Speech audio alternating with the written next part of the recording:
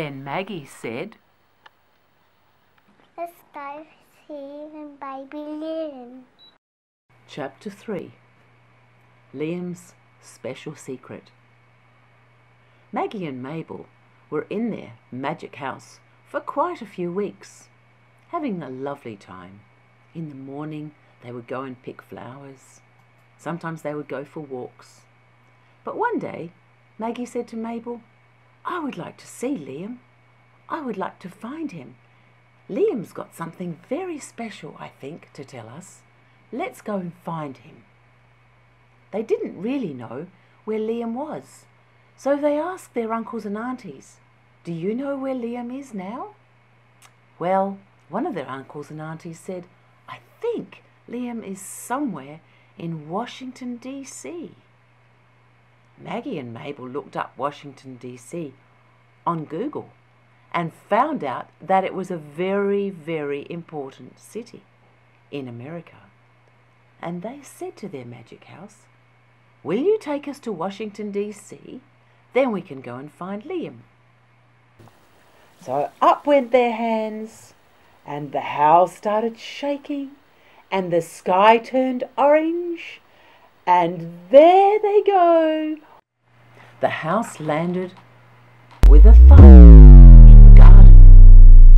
They looked out of the window, and there was a very, very big white house right next door. They didn't know what the White House was, but they thought that might be worth a visit. Anyway, they didn't really know where else to go, so they decided to have a very good look at Washington, D.C. from the river. So they walked down to the edge of the water, and there they found a boat. The captain of the boat was a very friendly fellow named Georgie. I think his full name was Mr. Washington, but they didn't call him Mr. Washington because he didn't really mind, because they were Australian. They jumped in the boat, and Georgie took them up the river and down the river. And from the boat they could see all the interesting buildings in Washington, D.C. They looked at the buildings and thought, maybe Liam's in one of those buildings. Let's go and see.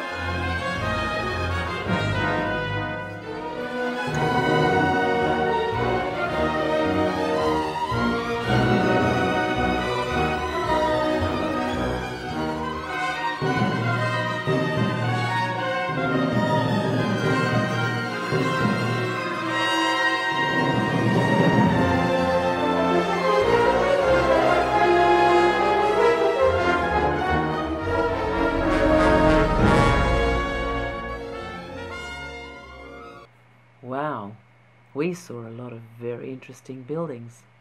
The first one was a meeting in the Hall of Congress. Did anyone see Liam in that meeting? We looked and looked, but we didn't see anybody. So then we went to the Smithsonian Museum.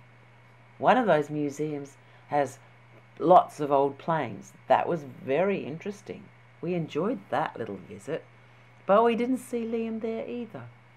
Anyway, Maggie and Mabel thought, maybe we'll be able to see more if we catch a train.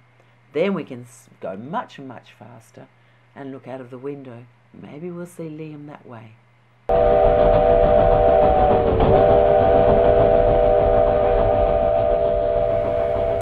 Maggie and Mabel were very happy to sit down for a little while because they'd been walking for a long time. There they saw a house outside of the window that looked just like their magic house. I wonder if it's the same house. Very nice though, isn't it? Oh, there's a fire truck. Does that mean there's a fire at our house? No, it's not our house, is it, Mabel? Said Maggie. No, I don't think it was. And then they saw a large monument And there was the river again. It was a beautiful trip on the train. They really enjoyed it. And then they passed a little airport, which had a very old-fashioned aeroplane. And underneath the aeroplane, they wondered if they saw Liam. Looked like Liam's legs, but they weren't sure. Then they saw a man chasing a buffalo on horseback. That looked scary. And then they saw this big white house. Looked just like the house they were parked next to.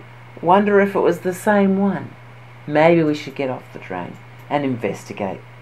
That White House might be worth a visit.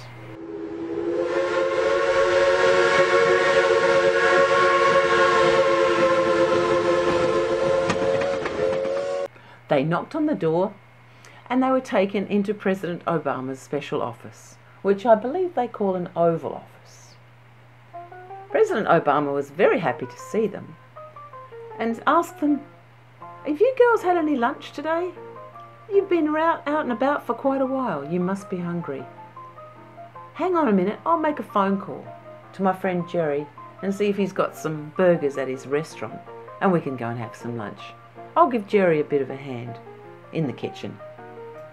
So off they went, one on each side of Obama, President of the United States, walking to the restaurant. And there they got lovely burgers that Obama was making himself. He's really pretty good dab hand in the kitchen, you know. All right, let's see what else. Anybody else want something? Marvin, you want something? Very good. Cheeseburger? And fries? President Obama, have you seen Liam? We're looking for him everywhere, and we think that it's possible he might be at your place. Because you've got a pretty big place, and lots of rooms where he could be hiding.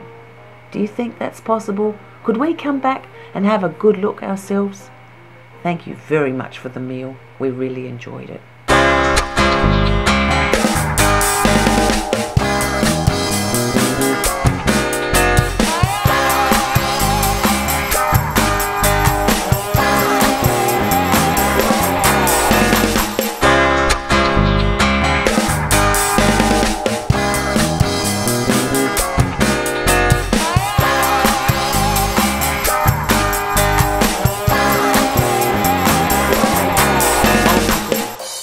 Maggie said, "Oh my goodness."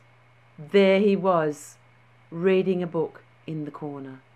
All the children were partying, but Liam was very, very busy reading his secret business in the book. In one of the rooms, they saw a man sitting very high in a very big chair. They went up to the chair and looked up and asked the man, "Have you seen our Liam?" He shook his head. "No. Sorry, I haven't seen him." They thought they'd just check behind the chair, so they had a quick look, and then they were on their way again.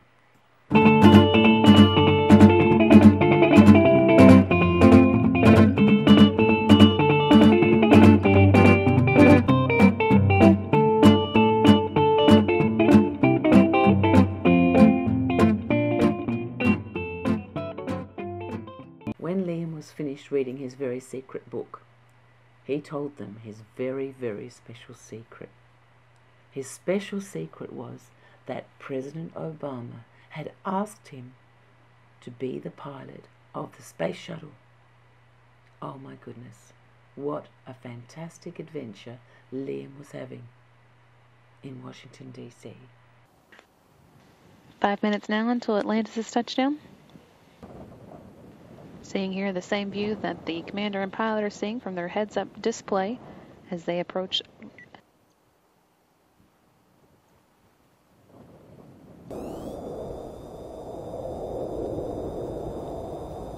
Charlie Hobart clearing up the shuttle's nose for landing, and as you can see, the main gear of